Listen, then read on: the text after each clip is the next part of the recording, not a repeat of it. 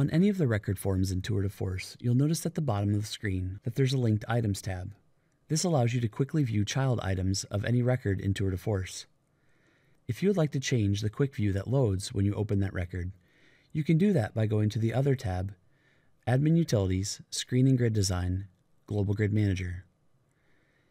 If we select Manage Default Quick Views from the drop-down, you'll notice that all of the records appear, and it will show you the quick view that's loading for each record in Tour de Force.